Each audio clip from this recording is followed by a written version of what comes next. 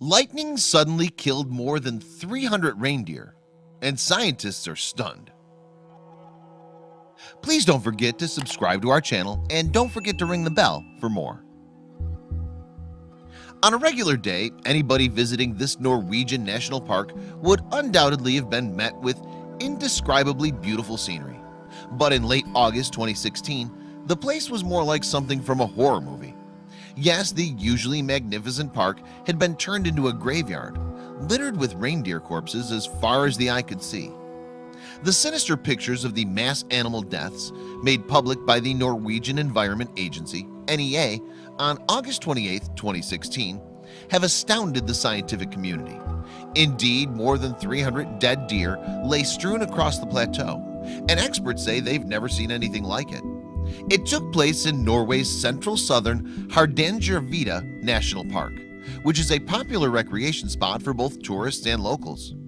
Although the mountain plateau boasts 2,500 square miles of usually placid and beautiful scenery, this eerie sight of death is enough to send people running for the hills. So what was it that stopped the hearts of 323 animals on the mountain that day? Strangely, the cause of the reindeer death is rooted in nature. In fact, the NEA believes that animals died during the previous Friday's storm, and the most likely culprit was a lightning strike. Although animal death due to lightning strikes is not uncommon, the sheer numbers involved here are unprecedented. We've never experienced such numbers before. This is very large, NEA spokesperson Carsten Knutsen told CNN. The Norwegian Nature Inspectorate (NNI) attributed the high death toll to the reindeer's herd instincts. They were lying there dead in a fairly concentrated area. Reindeer are pack animals and are often close together. Spokesman Knut Nyland of NNI explained to the Norwegian news agency. During a heavy thunderstorm, they may have gathered even closer together out of fear. We don't know if it was one or more lightning strikes. That would only be speculation. During the event's news coverage on CNN, the media's weather expert and meteorologist Chad Myers filled in another piece of the puzzle. The lightning struck the highest part of the land, and then we've got the ground current. It wasn't that they were all touching each other and they got shocked, he explained. When the lightning hit the ground, or more specifically hit the water in the ground conducted the electricity. It got into their hooves, into their legs, and likely stopped their hearts. The same thing happens to humans, but if you give them CPR, you get them back.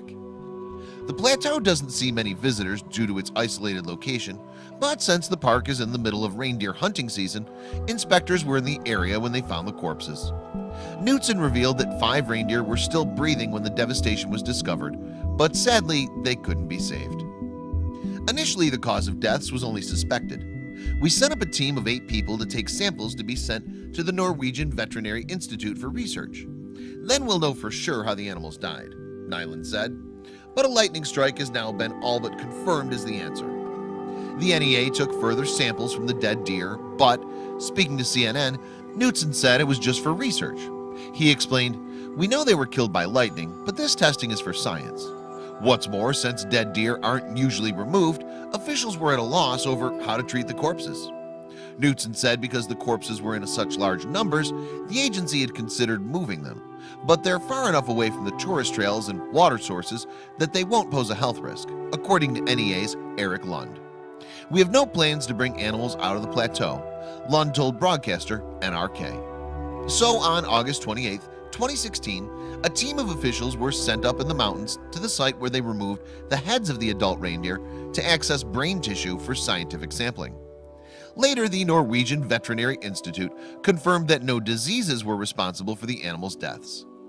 The disturbing images may have been caused by a perfectly natural storm, but the thought of stumbling across a plateau of 300 rotting, beheaded reindeer is still a haunting one. Let's hope no lost or inquisitive tourists find them before nature takes its due course. Of the 323 reindeer killed in total, sadly 70 of them were calves, according to the NEA. It's a huge loss of life, though the numbers could have been much higher. According to the Norwegian Wild Reindeer Center, Hardangervidda has the largest population of reindeer in the country, estimated to be somewhere between 10 and 11,000. What's more, while lightning strikes on animals are not well documented, it's more common than people realize. According to Brent McRoberts from Texas A&M University, 80% of all accidental livestock deaths are caused by lightning. Unless there's a barn nearby, livestock are out in the open during thunderstorms, so their chances of being hit are greater, he explained. Indeed, the day after Norway's reindeer devastation, 19 cows were struck and killed by a single lightning bolt in Texas.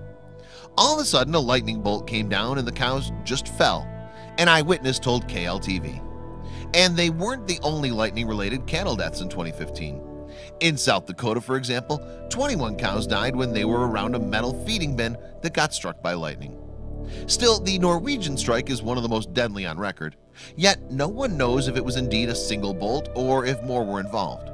Nevertheless, to put the numbers involved here into perspective, the most cows ever struck dead by a single lightning bolt is 68, according to Guinness World Records. Unfortunately, there have also been many human fatalities attributed to lightning storms.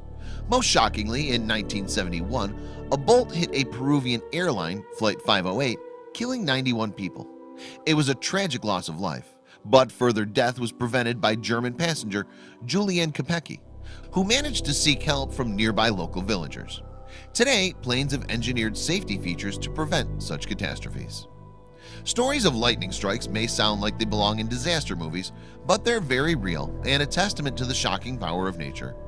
If you're ever caught in a lightning storm, don't use an umbrella or a cell phone. Stay away from trees and get indoors as soon as possible.